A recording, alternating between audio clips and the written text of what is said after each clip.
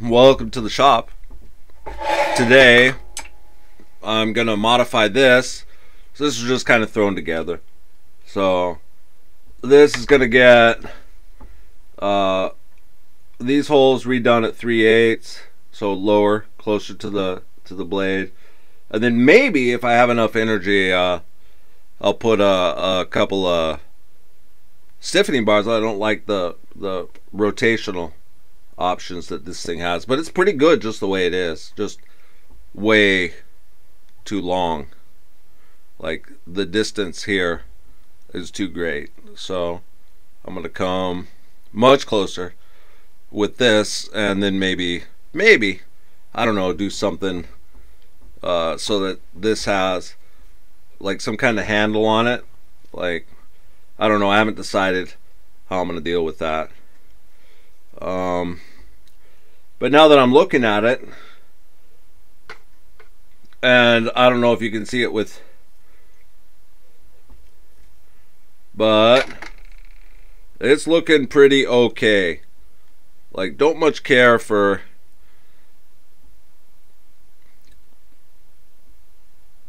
I don't know, I'll figure it out.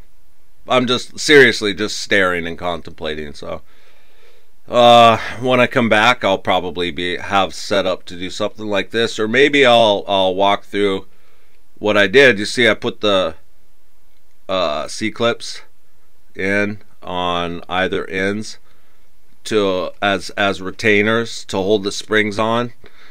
And now I just got to figure out distances and clearances and just the fun stuff. Okay. So these are the little guys that I ended up with right here, a little smaller. And I got this, and there's already, see, now you can actually visually see the seat clips, and there's a little channel that I put in there. So there's a spring.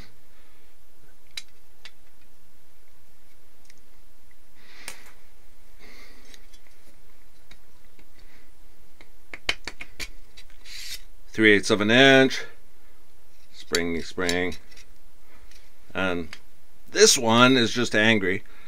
That's okay. It can be angry. And this one, and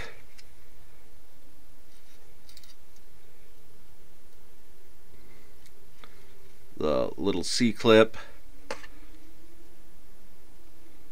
which is pretty well cooked, but we don't care that much.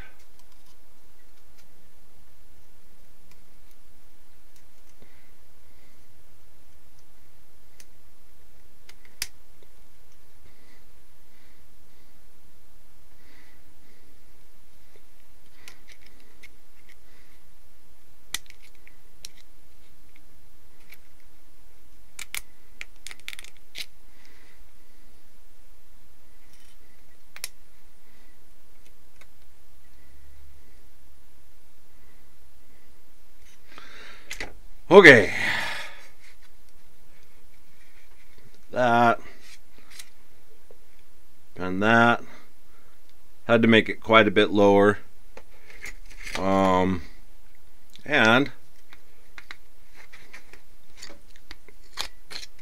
oh, that's right, because I didn't bother cleaning up that, which I probably should.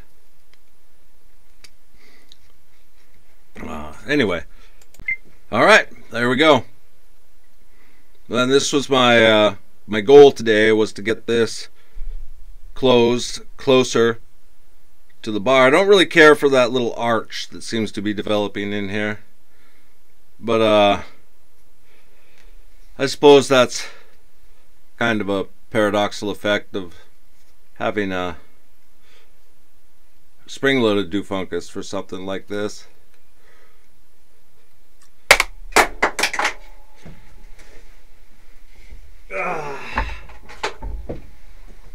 as opposed to, you know, I've never built anything like this before, so I don't know. That's probably why.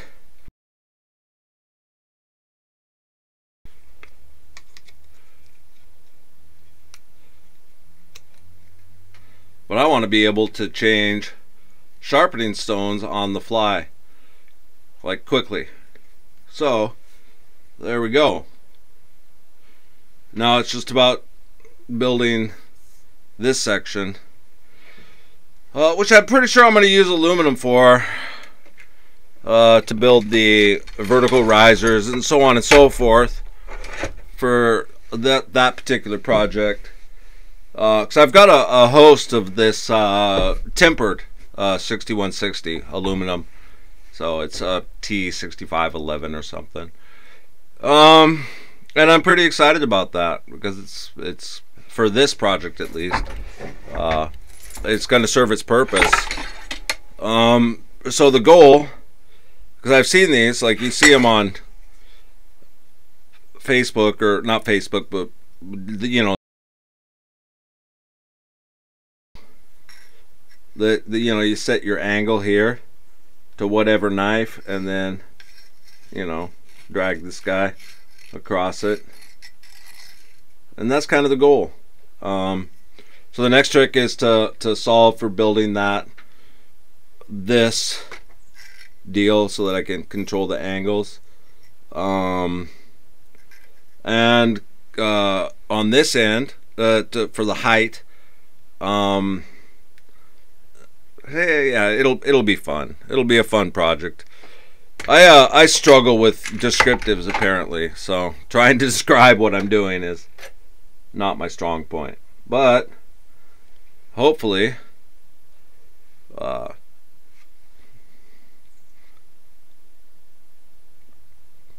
yeah, hopefully some of my viewers may have seen something like this before somewhere on the internet and been like, I know what he's building. I know what that guy's up to. So, yeah, that's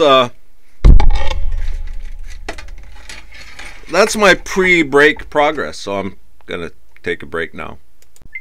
Okay, so just tapped another portion of this. It's on both ends. Tapped. This is the best solution I could come up with to get this thing to do what I want it to. And I suppose some Loctite on one end of this is going to be in order. So yeah, that's gonna fit okay. Like there, and then let's see, there, and that's going to give me the rotation I was looking for. So I'm gonna Loctite, which hand? This one.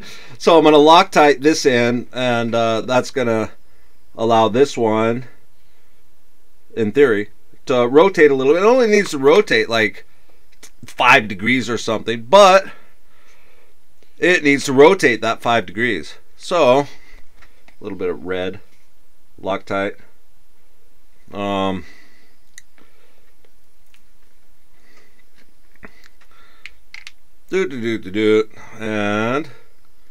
we'll just put a couple of drops in here.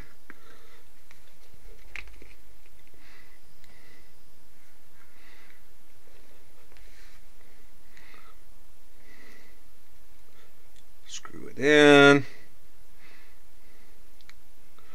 And we're going to leave about that much proud sticking out of it, and we're just going to leave it alone and let that Loctite set. And then let's see, where is it? And then I'm going to screw this guy in because we need the opposing angles. So that's how that's going to work out.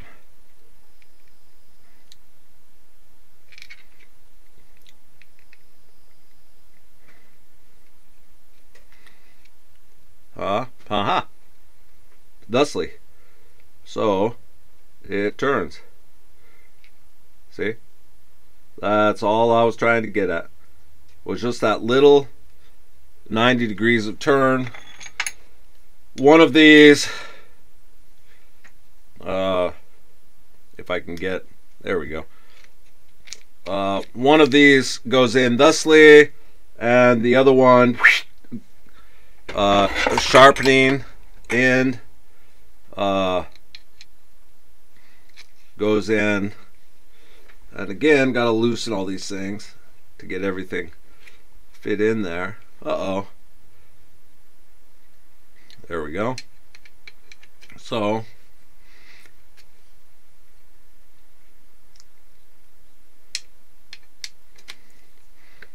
there we go. Uh-huh.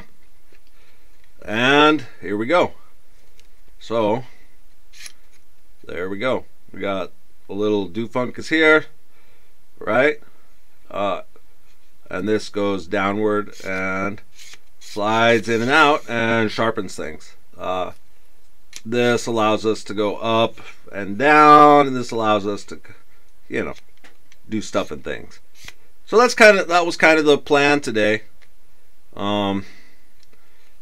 That piece locks this doofunkus into place to set the height, and then of course it's threaded, so if I go too far it'll just lock. But that was kind of the plan.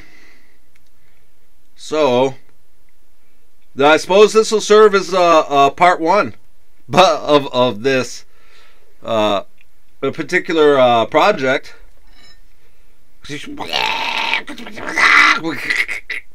Like, seriously, we're just having too much fun. Well, let me get this up here. That's what we built today and tomorrow and yesterday. Let me go back a little bit. There we go. Yeah, kind of an interesting deal. Well, I'll look forward to seeing you next time. Take a minute if it suits you and like and subscribe. And I'll see you then.